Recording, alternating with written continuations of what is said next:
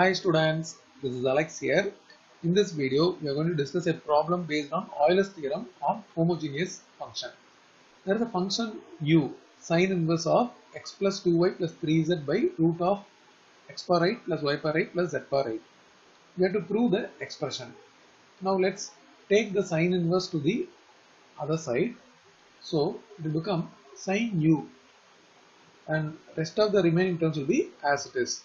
Now let's take this as the function f and let's rewrite the function f as f of x comma y comma z because the function is in terms of x, y and z.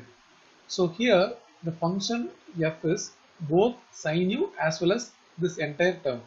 So here we are taking the terms which is in terms of x, y and z. So we have written f of x comma y comma z as the whole function. Now let's replace x as tx, y as ty and z as tz.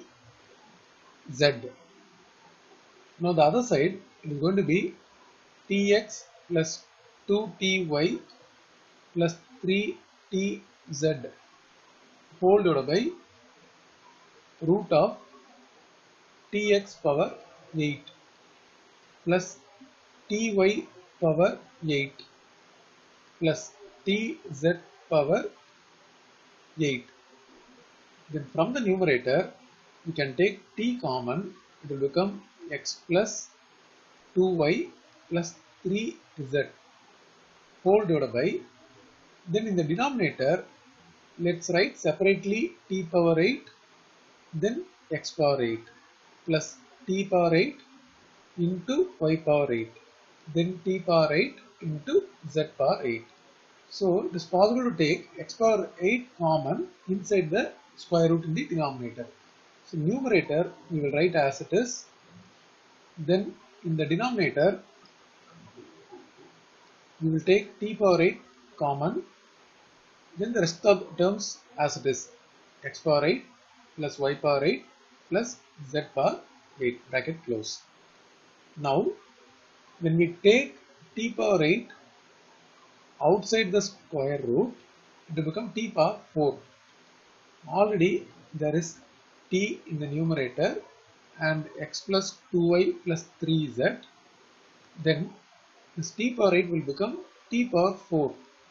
Then we have the remaining terms x power 8 plus y power 8 plus z power 8.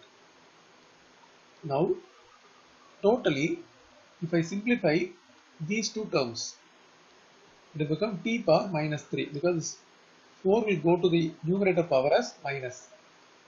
So this t power minus 3 and the rest of the term is nothing but our original function f of x comma y comma z.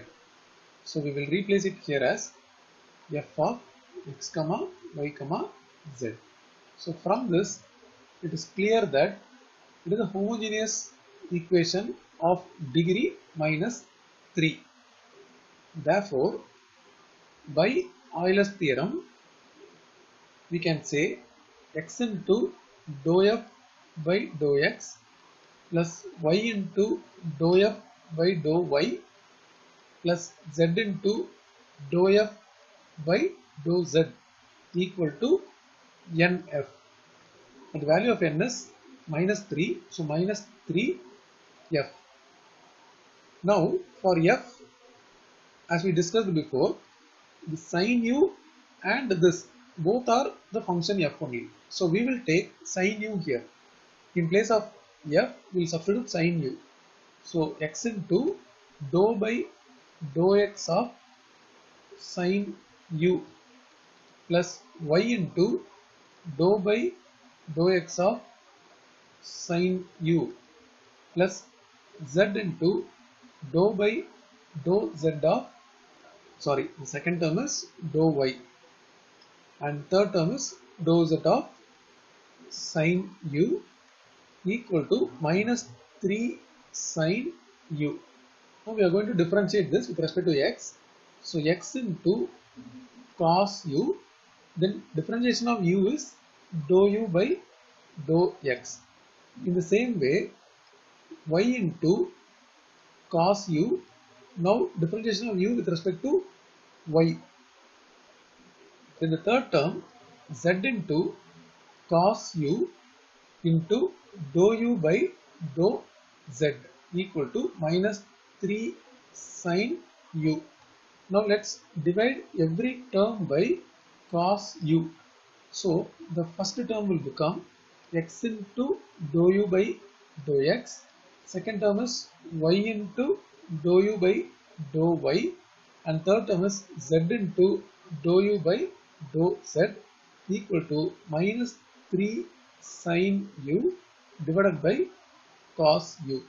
This will become tan u, and we have to bring the tan u to the other side.